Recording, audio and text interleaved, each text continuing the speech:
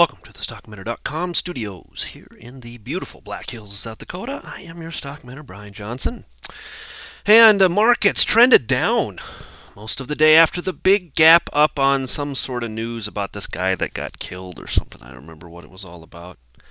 I guess it was some major guy that we over here in America have been looking for quite a while or something to that effect. Anyway, I'm sure if you Googled it, you could find out who that guy was. It only took up our airwaves last night for the entire night.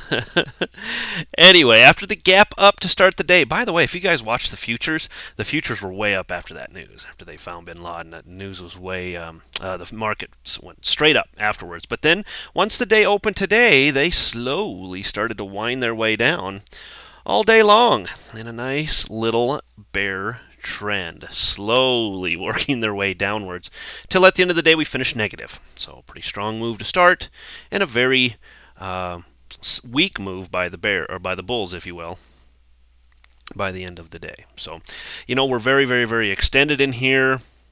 There's talk out there. I'm going to give you guys some insight here. There's talk out there about the fact that maybe they found bin Laden, or maybe this happened not just last night, but maybe it happened a while ago. It doesn't really matter. But if it did happen a while ago, and I don't know, I don't know. I don't care to pretend to know. But if it did happen a while ago, it could have been a precursor to all of this big run-up in the markets. This is what happens. Buy the rumor, sell the news type of stuff. Now, the whole sell the news thing, as you can see, I want to show you this. Very important to note. Big deal. Look at this move. Look at this move. So yes, we were down today. We were down all day as it just ran itself and grinded downwards. But look, we didn't break anything. We didn't even manage to, on the Dow anyway, close below the 20 period moving average on a 60-minute chart. There's just nothing here. So nothing really broken here. Market's just resting, kind of wandering their way sideways, really, for the most part. As you look at, and you can see by the end of the day, down 0.02%. It's basically a break-even day in all cases, except for maybe the NASDAQ. We could say that was a pretty decent move of 0.3%, but still, overall, just a break-even day. You go right to a daily, and you can see, yes, we're going to end up with a potential shooting star candle up here. So, however you want to view that. And this is a potential reversal candle. So you want to be very cautious coming into tomorrow. See if we get confirmation by the bears on this thing. All right. Otherwise, maybe it moves sideways. We have seen these type of candles appear before. Some of them work, some of them don't. So you've got to wait. You've got to be cautious. You can't just jump to the conclusion that we're definitely going down tomorrow and start selling your life-saving short, trying to make a bunch of money to the short side. Doesn't work that way, okay? It's not the way to trade your accounts. So let's wait till tomorrow, see if we can get some breaks down and below some of these lower levels down here. I mean, if we can get back below, 12,750, 12,700, okay. Now you've got a case. But right now, we just have a candle. Now, is it an ominous candle? Sure it is. And we'll pay attention to it tomorrow, but I'm not sold on it quite yet. Let's break these lower levels, then we'll talk more. NASDAQ also kind of falling back in here. I shouldn't call that the NASDAQ. I should say the NDX, which is the 100 strongest stocks in the NASDAQ. Pulling back here, falling right into and around this 20, stuck between the 20 and the 50. You'll notice, though, no real major drop here. I mean, we did get the move up, but by the end of the day, we held what level? The level I was talking about of 2,400. So 2395, 2400 is still my level right here for all of you to be watching in the NASDAQ. What do we have right here? Now, notice the candle we got on Friday. Yeah, maybe a shooting star, but really means nothing to me. Just as the one we saw on the Dow really doesn't mean anything quite yet. It's a little bit more powerful than what this one is, but it's still nothing really for me to freak out about quite yet. What is this here? It's just a high base, guys. This is still a bullish move right here. It's all a high base formation. That 24, 23.95 area is what you have to be watching coming into tomorrow with your NASDAQ trades. Just started the week. Won't talk about it quite yet. SPX 60-minute. Here falling back and just at around below the 20 period moving average on a 60-minute chart. Same thing we were talking about on the Dow. But look at this. Look at this big move today. It wasn't a big move. You take the high of 1370, where we closed at 1361. It's a 9-10 point move. Big deal all day long. Compared to where we came from, it's a blip on the radar. So See if we get some confirmation from this tomorrow, because the daily does look a little bit more bearish. Not quite as clean as the Dow looks right now from a candle standpoint. This is just a whatever type of a candle. You can make it into whatever, call it a dark cloud cover. How about that? Look at me go. Wow, I'm not even really into the whole candle formation type things like other people are. I recognize when it is a potential reversal candle, but look at me go with the dark cloud cover. Check that out. I would kind of consider that to be that. Anyway, point is, let's look tomorrow, see if we can get back below about 1355, 1350-ish area. Any kind of a pullback, guys, it's 1340, 1345 is what you're looking at for lower support. VIX on a daily was up ever so slightly. Remember I talked about these lower levels down here? This is a very, very common place to see a nice bounce in the VIX. This is great if you're an options trader. You love to see the VIX get down into this area, and then it's just a matter of getting the call right on whatever it is you're trading. You got to get the long right or the short right, whatever it is. And if you can get the VIX to go with you, in great shape. You'll make extra money on those type of trades. Weekly, it's just started for the week, but you can see what it's trying to do, and that is get back up and over this little channel that we've been following forever and a day. Fell below it for 3 straight weeks. Now maybe it's going to try to make a move to the upside. It wouldn't surprise me. We really are due for a pullback here. It doesn't have to happen. Didn't have to happen today, but it could continue over the next few days. Just watch the strength of it. That's the most major thing. Apple still stuck in this trading range, still looking at 345 and 355 ultimately, 354 if you want to get more aggressive, but it's a 10-point range here in my book. Yeah, it's a 10-point. 345, 355 is really what you're watching. What is this? It's a really big trading range, but ultimately it's bullish. It's just a huge, fat, large pullback, high base, however you want to look at this. I like it as a pullback. This is the type of movement we saw in the NASDAQ a few weeks ago. Remember where it just went down, and there was like a million candles down. Took it a while, but notice how it's holding these levels here. Okay, 344, 345. That is very, very important going forward. So let's see if this area holds coming into the rest of the week. I won't say tomorrow we're going to break or the next day, whatever.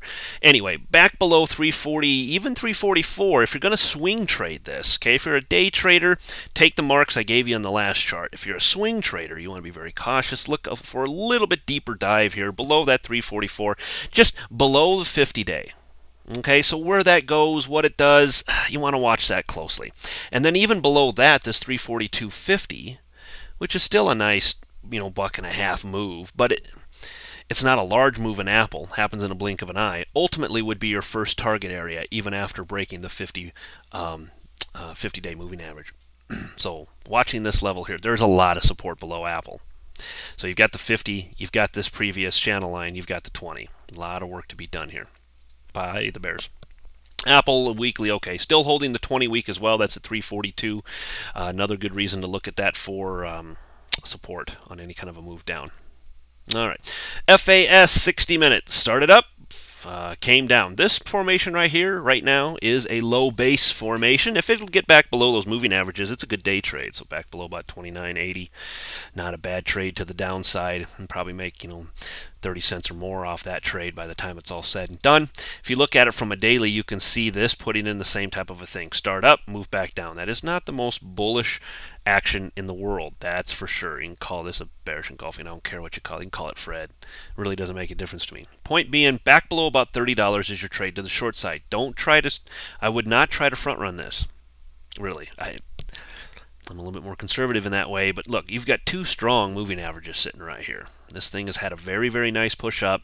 I would look for this to hold. If it drops below 30, I'd be cautious. I'd still go short, but I'd be cautious because you don't want it to, kind of put the little wick in where it drops down and then comes back up. So if you get in below 30, just make sure to try to get back to break even as quickly as you can. Okay, so we're wandering sideways here for the time being. Maybe we see another push up tomorrow. Ultimately, we're going to watch. Is it going to do a high base or is it going to move downwards? Back below 30, still your mark. Back above 31, I still like it if it'll run up and through. I do not like gaps up and above areas, but I like it when it runs up and through. So below 30, above 31 for your trade. FAS did, of course, the opposite, and I'm just going to flip right to a daily and show you. This looks like a bullish engulfing-ish if you want to. Back above $40, or back above these moving averages here. Okay, so back above these moving averages, if you want to take a shot at a long on this, that's your area to look at. 42 is strong, 44 is strong. Still good movement though. Opportunities for some good trades. Below 37.50 still might drop to the downside. This could consolidate. If it consolidates down here, it's a low base looking formation. If we can get back above these moving averages, that's a little bit stronger for the bulls. That's what you'll be watching if you are an FAZ bull. If you like to go long this thing, it's not bad. Some mutual funds and stuff have that too. Okay, so overall, the financials moving sideways right here, trying to track their way, looking for some kind of footing as they have been time and time and time again. Once we hit this thing, it was a straight drop down. Now we are moving sideways, consolidation, but this consolidation, till otherwise proven, which is back above these moving averages, is bearish. It is not bullish. So you want to be very cautious with this trade down in here. All right, I am going to give you guys last week's pick from the subscribers list, but I'm going to give you the actual audio and video from last week's pick. Because I have the time to do it this week. I don't always have the time, but I do this time. So I'm going to slice it up a little bit and put it in. So here is the stocks that we followed last week on the subscribers list. And this is the actual audio, so you guys have a feel for how the subscribers newsletter works. This is the type of information that'll help you guys. Like I said, 20 bucks a month, super cheap. But this is the actual audio from it. And then I'll be right back after it's done. Gold looking strong. Here's your overhead line. Extended this little gray line. Granted, this is an area, so let's call this 1520-ish, but that's like 1518 to 1525, 15 whatever. Just find an area up here. 1520 is your gray line. Above that's going to be 1530, something like that. That's a pretty strong move at that point by gold. Could very well be, if this is some sort of a wave 3 on the way up here, that could very well be the next target. Point is, gray, then blue, those are your next overhead targets. We get back below this 1480-ish level, I'd be a little bit more on the cautious side. If you're in this thing long and you're staying in it long, you definitely want to be out below 1480. If you haven't already put your stop up below, 1490, 1495, it's kind of up to you. We were in this thing from about 1465, 1470, so where you've got it now is completely up to you, but man, I'd let it run. Give it some room, but make sure you make money on it, as I've pounced on you guys in the past about that stuff. BG I've added to the mix. We just had a nice sharp move to the downside and a pop out and above it. Here's where we're at. We're in a big triangle right here. Once again, thank you, Woody, for the chart. And you can see the push being made to the upside. I like it above $74 for the more aggressive and above $75 for the more conservative. Back below $70 for a short. Yeah, you can certainly take that. I don't like that trade as much as I like it long. So we maybe pull back a little bit before we get the break to the upside. This might be one we have to watch for a week or two, and that's okay. I like it. So DTG, I left it on here. We saw the break short below here, but we're still stuck in this range, and I really feel a break's coming. I am definitely more bullish on this move, guys.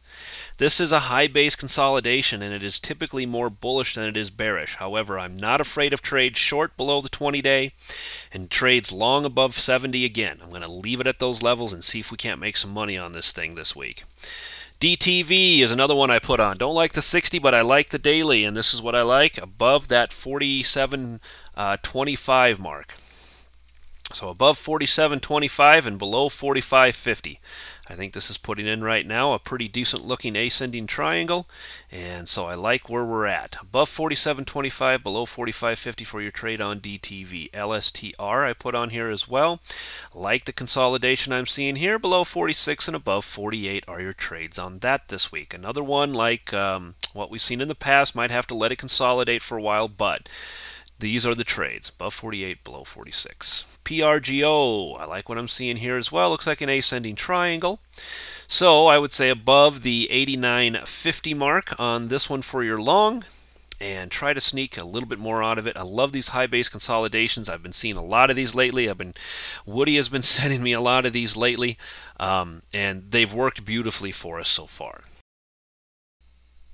Okay, so that was last week's picks. That gives you an idea of what happens in the video, in the subscribers newsletters. You'll see that there's a lot more lines drawn in. There's a lot more, exact information given, entries, exits, stops, targets, the whole bit. This is all updated during the week as well. So what I gave you was like last Sunday's, not yesterday's, but last Sunday's video.